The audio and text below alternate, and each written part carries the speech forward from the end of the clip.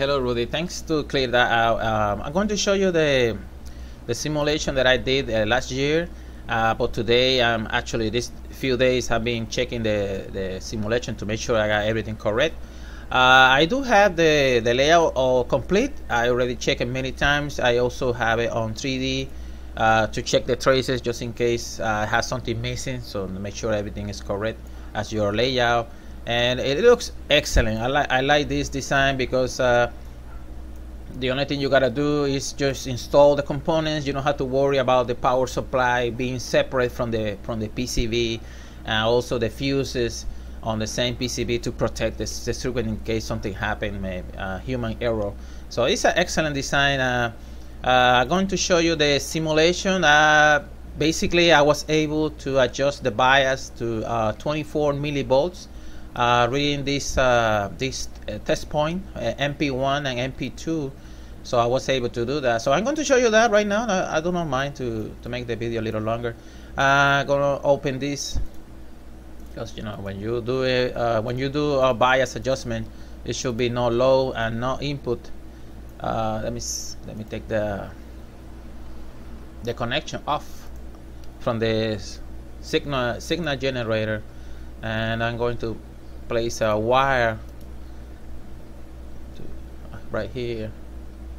It's not necessary, but I always do that, so just to make sure that it's not. What the hell happened here? All right, let me fix this, and I'm going to. There you go, right there. So I'm going to show you the bias adjustment was already correct. Let me see. I'm going to turn on the simulation, and you can see here on this meter is 24.2 millivolts. It's okay. It does not need to be perfect. And the adjustment on the trim pot, I have the trim pot is a 500 ohms trim pot, so it's a 13.4%.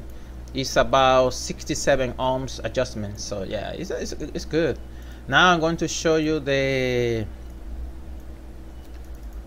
output to 8 ohms low. Okay, let me connect everything again like the way it was. So this one, I gotta move this wire, eliminate it, and connect it here, and this one, the negative, here.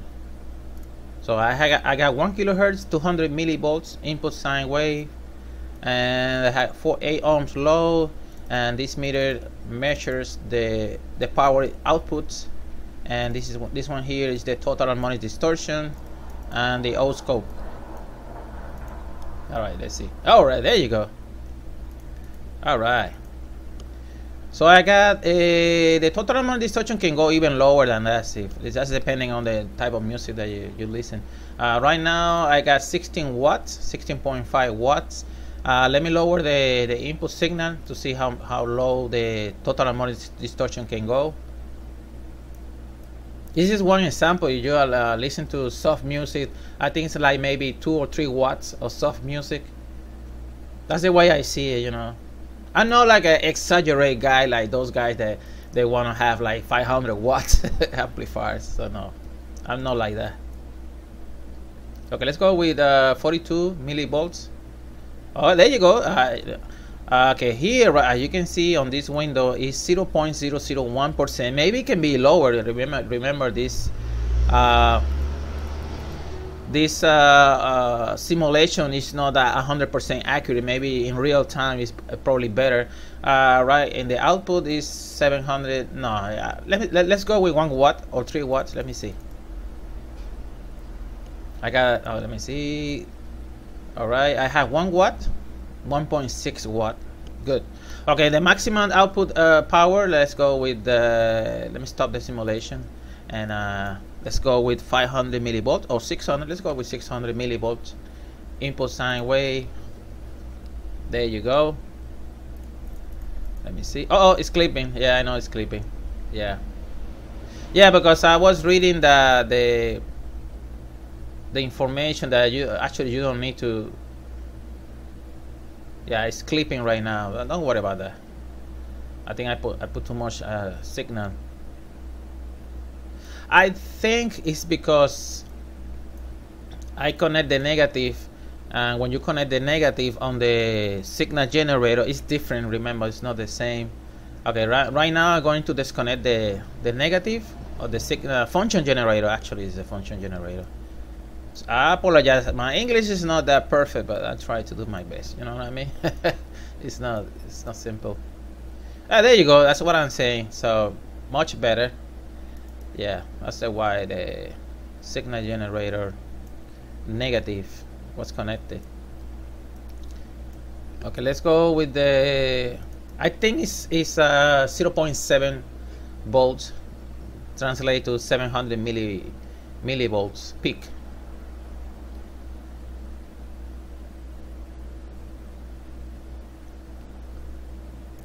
Okay, there you go. Let me see how many watts I got. Okay, I got 37 watts.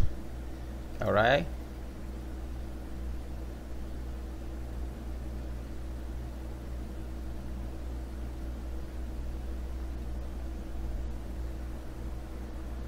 Okay, 700 millivolts, 50 watts. It's okay, 50 watts. I was reading the specs on the amplifier on the original website. It's okay. 50 watts is fine. Let's change this to, okay, let me go with 700 here, 700 playing, and then I'm going to change the load to 4 ohms. 4 ohms low, and then activate the simulation to see how many watts. I got 100 watts. That's perfect. That's just right. I mean, so yeah, this is a nice amplifier. Maybe at the end of this year, probably not, I don't know, maybe in a few months, I want to try it out, this amplifier. And the circuit that I mentioned, the Q, I think it's what, I forgot, Q80 and Q80 and 81, I was able to simulate it here. That's why I placed these switches to change from different options, the two options from the jumpers from the PCB that are here. So I was able to simulate that. As you can see, here are the jumpers. So it works really nice. I mean, I like this design. The good thing about it is that if you buy a chassis, you will have plenty of space to install it on the side. I saw the pictures. That's why I saved all the information of the amplifier. And this is a great. I think this is your picture. That's a great design, because right now you don't have to worry about having the power supply separate. Everything is in the same spot. So that's a good idea. That's why I like this design. And I spent some time to try to copy your layout to make it look nice. So maybe later I will try it out. Okay, I place the names here. This is only this, what it says, layout remake in Quebradillas, Puerto Rico, because I live in Quebradillas, Puerto Rico. These are the names. Rudy Ratlos. I'm sorry, I do not know how to pronounce your name. Ratlos, I don't know how to say right. Rudy, I know Rudy, but Ratlos, sorry, I don't know how to pronounce your name. Sorry about that, man. So it's a great design, man. And thank you for posting the image into the forum, so other people can, you know, DIY their own version. I mean, this is actually just your design. I'll be proud to, if one day I make this amplifier, I will post some pictures of the PCB with the all components and stuff like that. Okay, Rudy, thank you again for your design. I hope you have a good day, bro. All right.